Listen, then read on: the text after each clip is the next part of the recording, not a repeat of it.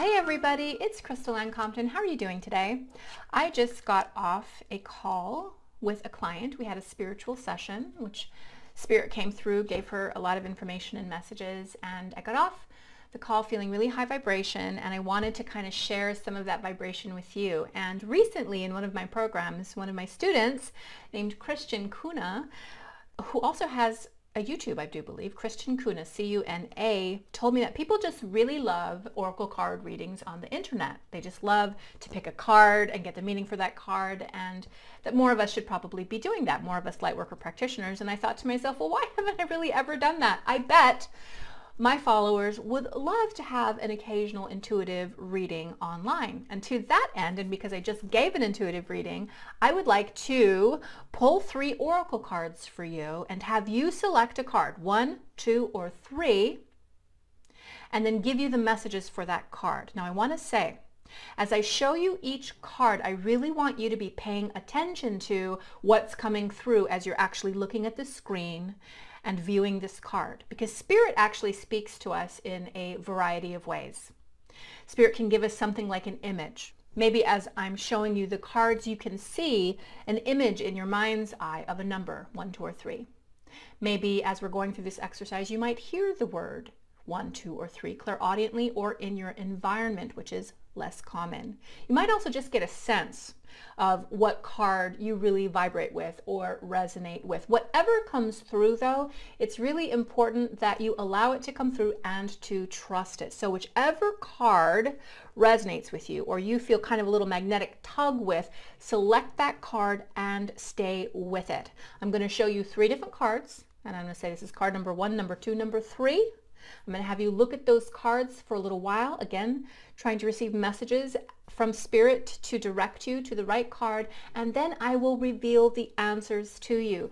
Now, when I reveal the answers to you, I'm going to be reading them right out of the deck, and what I want you to do is see where in your life this might apply, because if you're getting a tug to select a certain card, then there's a reason for that.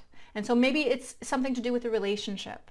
Maybe it's something to do with your purpose and your path and your work. Maybe it's something around your spirituality and your connection. So if the card doesn't make sense initially, right in the beginning, just sit with it a while and see how it might apply, and really listen to these definitions.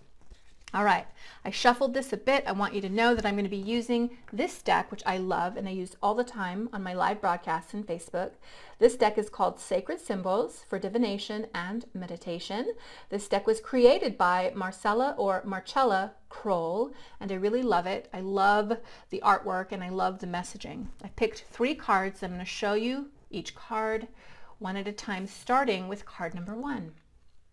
Card number 1. Have a look at that card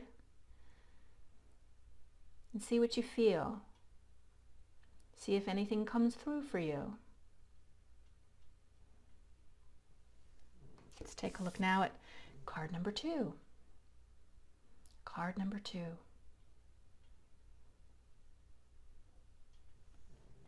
And finally, card number 3. Card number 3. I'll show them quickly to you again. 1, 2, or 3. Take a moment for yourself and decide upon which card do you resonate with the most? Which card did you get kind of a magnetic tug with, or did you get a resounding yes to, or did you see a number, did you hear a number, and so on and so forth? Let's start revealing the card. The first card, number 1, for those of you who selected number 1, is Breakthrough. Breakthrough. This obviously speaks to a breakthrough that you might be experiencing in an area of your life, either now or in the near future, anywhere from 1 to 6 months out. Let's look at the definition of breakthrough. For those of you who selected this card, this is a card of miracles, divine. Also a card representing the end of stagnation and divine inspiration. This card is telling you that a turning point is going to be taking place. The change or the answer that you've been seeking or thinking about is here now. Meditate on this symbol when you're feeling stuck, unsure of which way to go, or if you have a block creatively. This is actually a Viking rune symbol for breakthrough. So those of you who selected card number 1, you're headed for a breakthrough. You are about to get unstuck, or something is coming your way and you'll be able to break through to a new level. That was card number 1. Card number 2, for those of you who felt that magnetic tug for 2, is boundaries. Wow. Boundaries.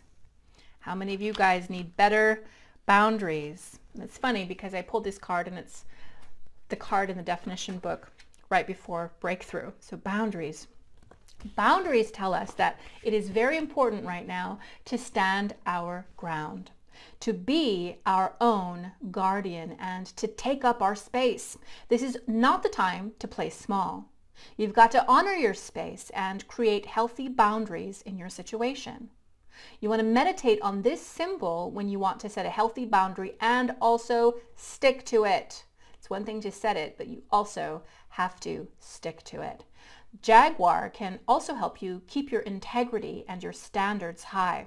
The jaguar is a totem of integrity and impeccability. It has a healthy sense of boundaries, and it also respects magic and the power of the unknown. Boundaries. For those of you who selected card number 2, are there areas in your life where you need stronger boundaries? Are people breaching boundaries and you need to stand your ground? If that sounds familiar, you've just been given a message from Spirit. And finally, card number 3, for those of you who felt drawn to card number 3, let's look and see what that is. Cool. Thunderbird tracks. Thunderbird tracks. Awesome. I think this is a really good card. I have so many decks and I use all kinds of decks. But Thunderbird, I think it's a good omen. Yep, that's exactly what it says. Thunderbird. Positive omen for those of you who picked number 3. All signs point to yes, onward and upward. Meditate on this symbol, the Thunderbird tracks, when you want to see all the good in your life and the world around you. Thunderbird tracks are a Native American symbol for good prospects and good fortune. So, positive omen. Things are going to go your way. This is a yes to some of the questions that you might have in your life. And also, Thunderbird tracks help us when we're having a hard time seeing the beauty in life, the beauty in the world, the beauty in people, the beauty in our situation. This is a reminder that we can see the good in our life and the world around us. Number 3, Thunderbird tracks. So, what do you do now? Well, you drop down into the comments and you tell me what card you picked, and you tell me whether that resonates with you and how you think that applies, because I want to know. Also, if you'd like me to do this on the reg, today's what, Wednesday? Maybe I can do this every Wednesday and we can pull some cards. Again, I have a ton of decks because, you know, Spirit is always talking to us, people. Spirit is always trying to get us a message. You never know how it's going to enter into your sphere and your field. It might be some woman on the internet pulling cards for you, but Spirit wants to rendezvous with you and wants to enrich you and give you resources. So I hope this helped you. I'm going to check out those comments, see what you guys are saying, and I'll see you next time in my next video.